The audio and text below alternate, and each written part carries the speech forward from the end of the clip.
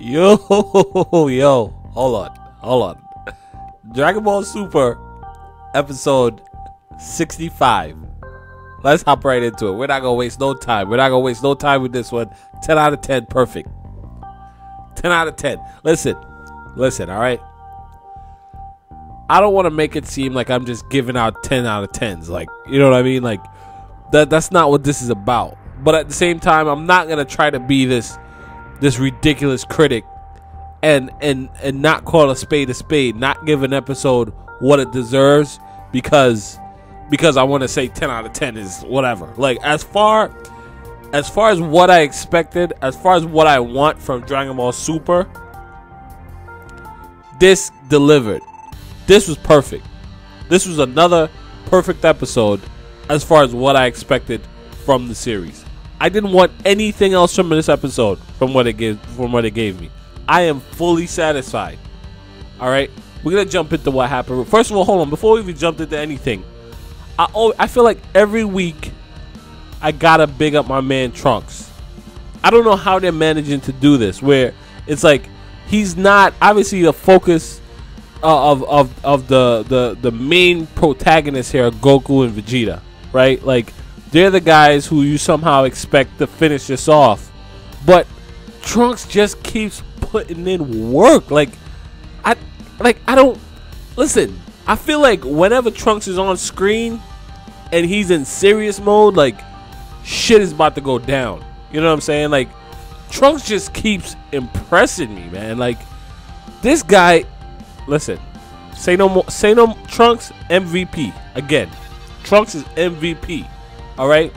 That scene where Trunks shows up and he did the Gallic gun, and Vegeta showed up right behind him and hit the Gallic gun with him. You know what it reminded me of?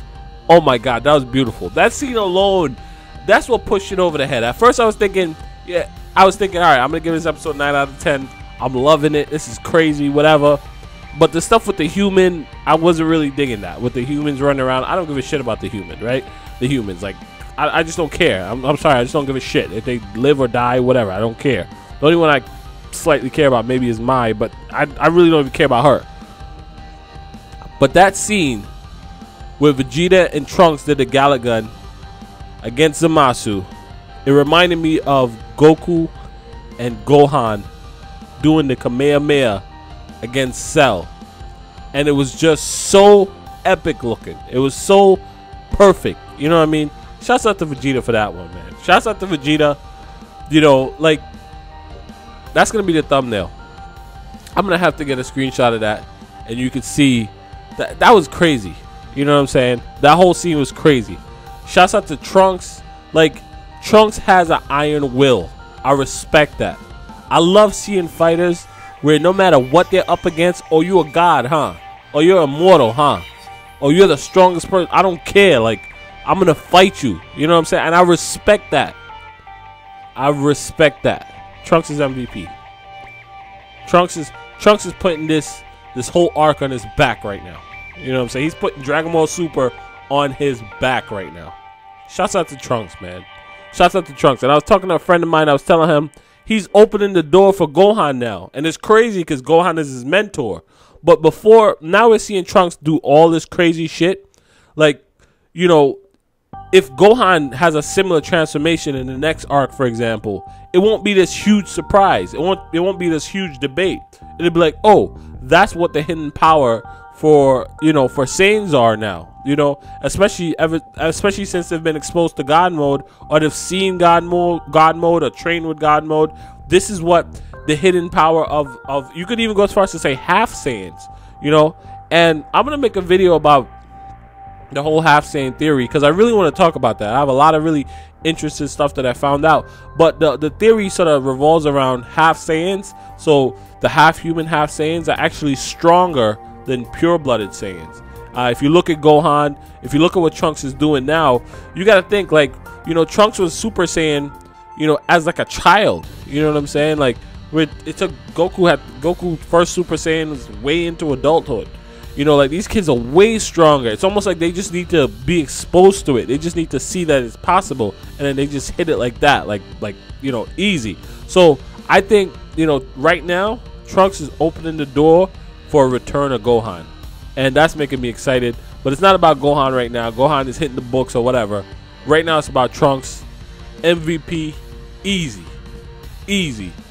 You know, at first I was a little disappointed with when Vegeta got hit with that ki blast in the face. I was like, damn, yo, are they shutting Vegeta down like this again? Talk about the first time. But, you know, he came back. He did his thing, you know. And they still got the sensu beans. Like, they're all right now, you know. We know Vegeta was coming up. Let's talk about that for a second. Let's talk. Let me calm down. Let's put stuff into perspective for a second. I think the power scaling for Super Zamasu, and that's what I'm gonna call him, the fused Zamasu, I'm gonna call Super Zamasu. I think the power scaling for him is on point. I think it was done perfectly. The fact that, you know, like Trunks could push back his blast almost by himself. Well, not really, but he could hold it. You know, him and Vegeta could push it back together. The fact that Goku could sort of see him manage it a little bit by himself, I think that makes sense. You know, because I think individually Vegeta was stronger than Goku Black Rose, right? Individually, I think if it was a fight to the death, you know, it will be a tough fight, but at the end of the day, Vegeta would win, or Goku would win if it was just Goku versus Goku Black Rose. You know, the problem is that Immortal, and then when we talk about Goku or Vegeta versus Immortal Zamasu, I think that they were way stronger than Immortal Zamasu. They just couldn't kill him. They just couldn't kill him because he was immortal, right? So, you know, the fact that the Potara Air Infusion multiplies your power level by a crazy amount. It's like you know, I get that, but with Zamasu, he had the only crazy sort of factor amount of strength that he had in his fusion was Goku Black Rose, because Green Zamasu, Immortal Zamasu, wasn't really that strong. He was just immortal. He brought the immortality to the mix, you know. So in my opinion, I don't think, you know, if when he had fused he was just like untouchable, I think that would have been too much. And I think the fact that he is touchable, he's already showing that, you know, like he can get pushed back, and you know, that I think that's good. You know, I like that they didn't go crazy with his power level. So that's a huge plus. And obviously we see Vegeta is coming up next episode in the preview. Vegeta, not just Vegeta, but Super Saiyan Blue Vegeta. I think as far as just power, Vegeta he's gonna be outclassed. I think Super Zamasu is gonna be outclassed by Vegeta, because Super Saiyan God Vegeta, like when Vegeta first came onto the scene when they were fighting Buu, he was in his base form, and Buu couldn't touch him. We've never met anyone who's given Vegeta a fight, you know. And we're talking about Super Saiyan God Vegeta, you know. I think as far as raw power, Vegeta should be able to almost toy with him. As far as power, the problem is going to be because he's immortal, you know. I think that's going to be the issue. They're going to have to figure out a creative way to kill him because he's immortal. But I think for the power scale to make sense, Vegeta has to be much stronger than him. And I think this is crazy that this is coming into play so early, because Whis did say when they were fighting Golden Frieza, he was like, if Vegeta and Goku fight together, they will be way stronger than you, Beerus. That's what Whis told Beerus, right? And I remember when I first saw that, I was thinking, does he mean if they fight together as a team, or if they fuse and fight together? And you know, either way, the fusion is the strongest version of that, because two of them fighting together. You can see two of them fighting together now against Super Zamasu.